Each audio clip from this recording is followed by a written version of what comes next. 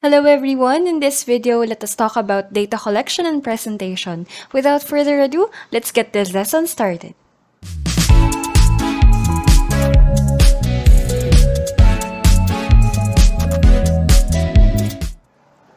Data collection methods and tools. Of course, when we are talking about statistics, we are all dealing with data set, the numbers that needs to be interpreted.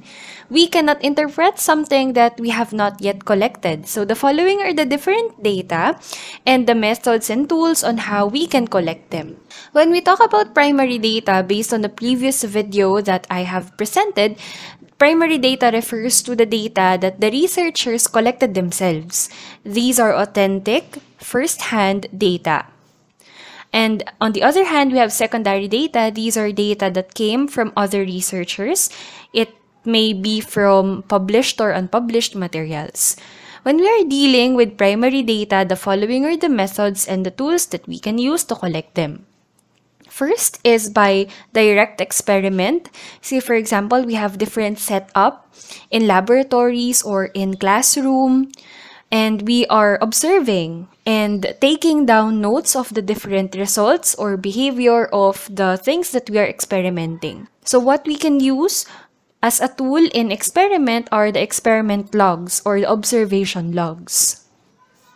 Another method of collecting primary data is through interview. It can be over the phone or through video conferencing or face-to-face interview.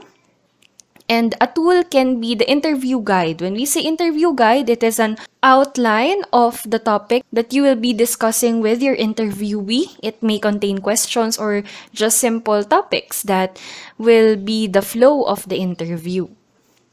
Next, we have survey. This is more of the self-administered questionnaires. It can be in a form of checklist or rating scales, which you will distribute to your respondents to get their perception or to get data from them. Observation.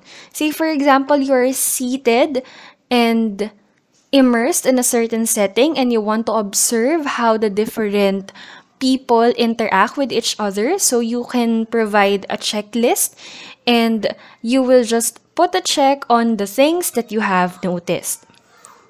And the most simple way of collecting primary data is through registration. For example, you just want to know how many students attended the synchronous class, so you can generate an attendance sheet or a registration sheet at the end or before the activity or before the class.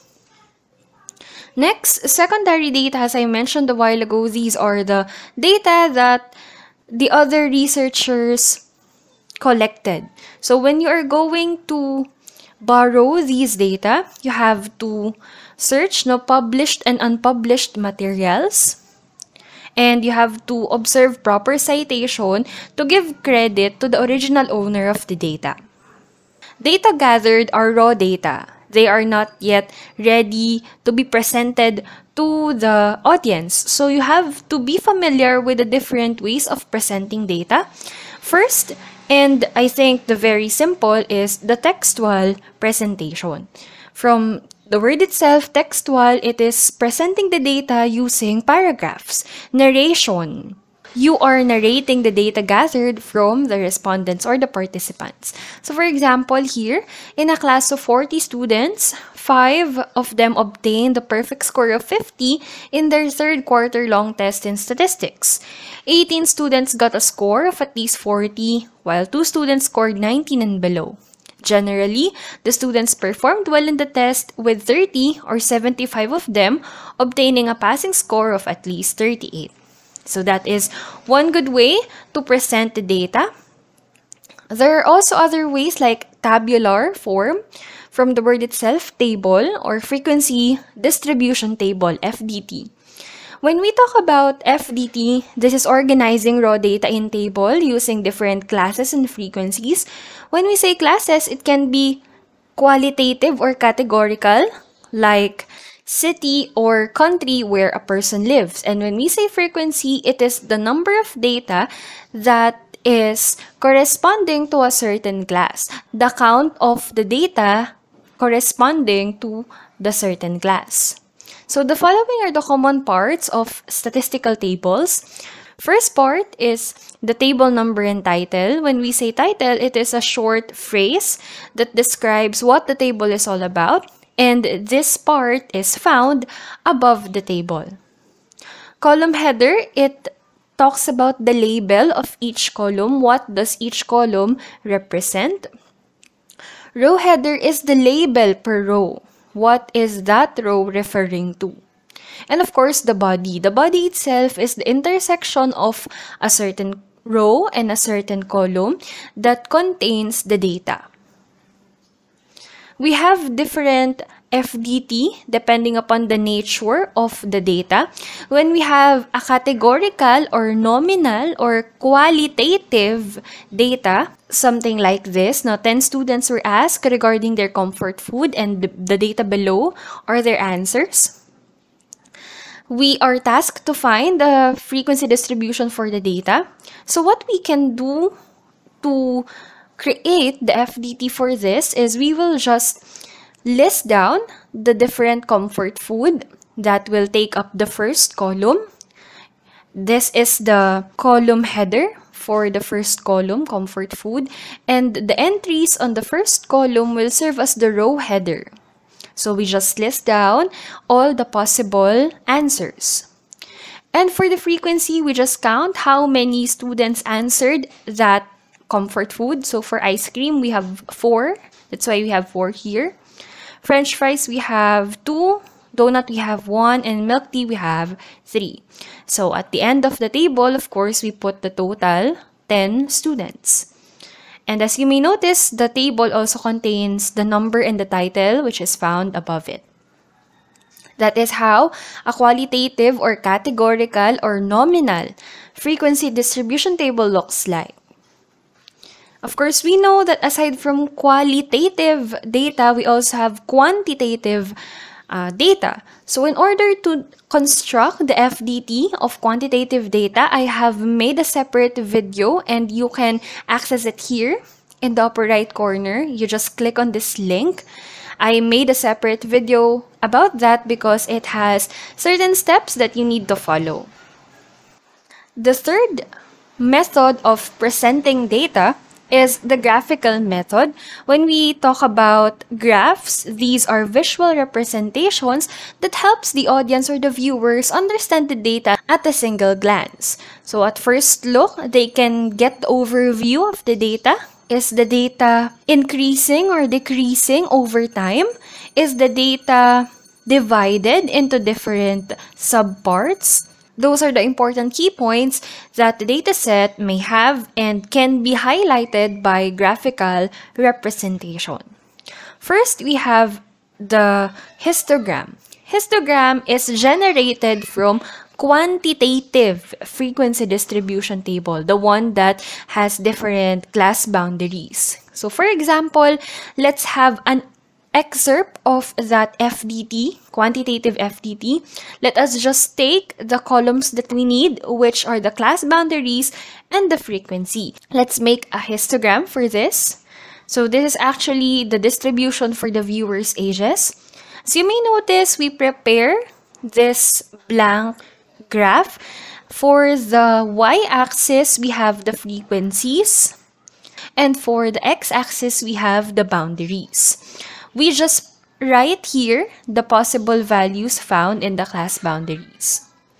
First is 19.5 to 29.5, that is 8.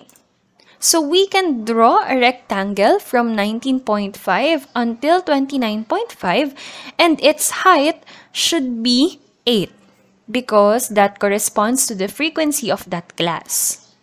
For the next class, which is 29.5 until 39.5, its frequency is 9. That's why its height should be 9.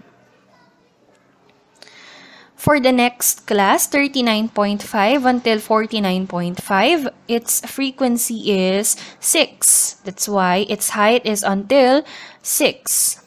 And finally, we have 2 as the frequency or the height for 49.5 to 59.5. So the following are the things that you have to take note when dealing with histogram. First, The histogram does not touch 0. The leftmost part or leftmost line of the histogram should not touch the frequencies or the y-axis because it will always start with the lower class boundary here.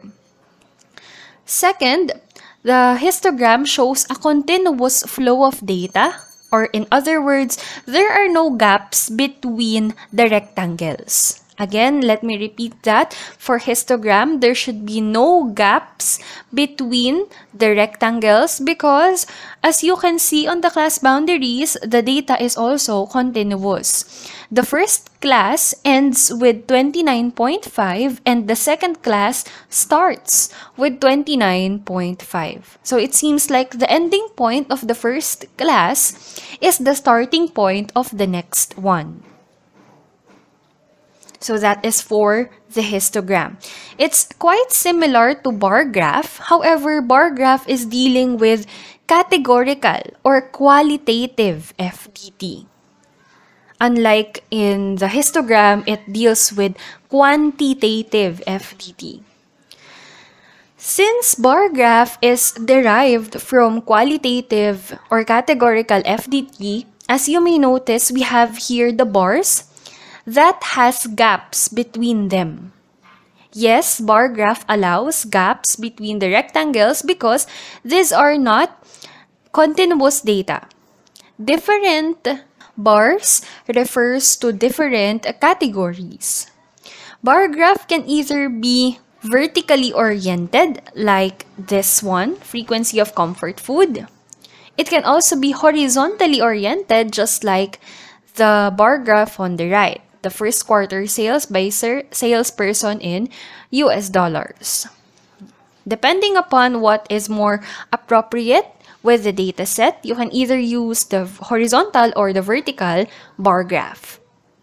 Of course, when we are dealing with vertical bar graph, the y-axis are the frequencies and the x-axis are the different categories. The axis will be switched if we are dealing with a horizontal bar graph. The y-axis will now be the categories and the x-axis will now be the sales or the frequency. Another type of graphical data presentation is line graph or time series. Just like histogram, line graph does not touch any number on the y-axis or the 0 part because it starts with the first entry, which is the year. Also, line graph talks about the trend of data over time, how the different values behave over time. When you are presented with a time series or line graph, the following are the things that you have to look.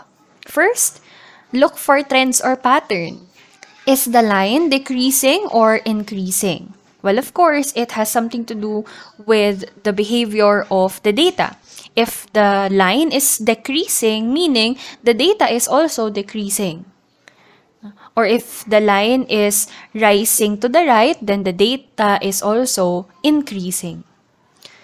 Another thing that you have to take note is the slope of the line or the steepness of the line.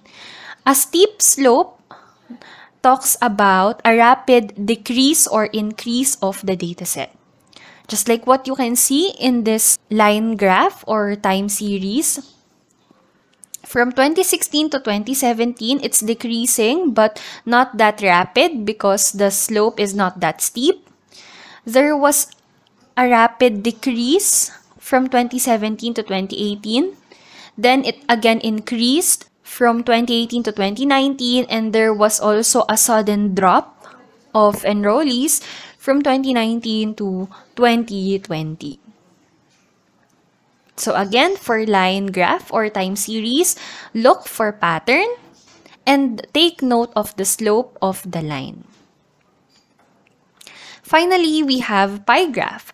Pie graph talks about the components and how they make up the whole, like what we can see in this pie graph.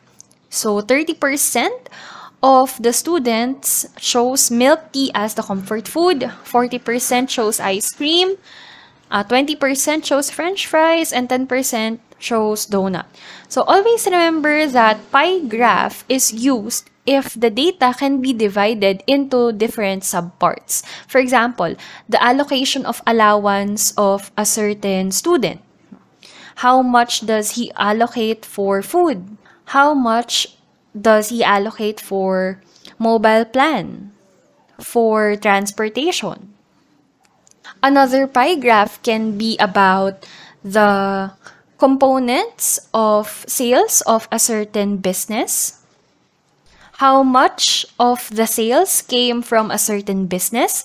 How much came from investment? And so on. So those are the different ways on how we can present data. We have textual, which is used more for narratives. We have tabular, if we need to look at key points that needs to be reported as well. And third presentation is the graphical method, which is more audience friendly because the viewers can understand the data at a single glance.